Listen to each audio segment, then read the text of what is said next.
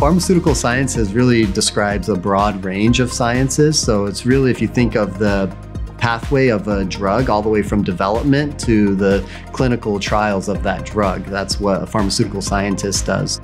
I was working back in India as well, and I was doing pretty good, but I realized that for me to continue doing well and have more opportunities, I need to kind of broaden my area of experience and all.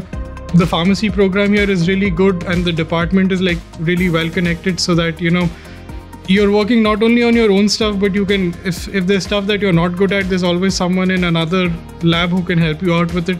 Our faculty are very passionate about our program, and we are the right size school or a right size program for students. We are small enough to pay attention to each individual student's success in their career. At the same time, we have a pretty active research and state-of-art facilities.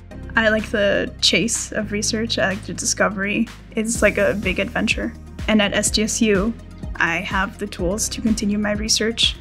In my undergrad, I really like genetics and the molecular biology, but I didn't know how I would apply that later to solve real-world problems.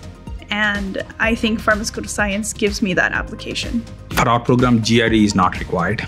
They don't need to have a pharmacy background as long as they have some biology or a chemistry background. And career opportunities are very bright. Most of our graduates go on to working in the pharmaceutical industry or in the regulatory bodies, food industries, cosmetics. There's a wide array of career options from the pharmaceutical sciences degree.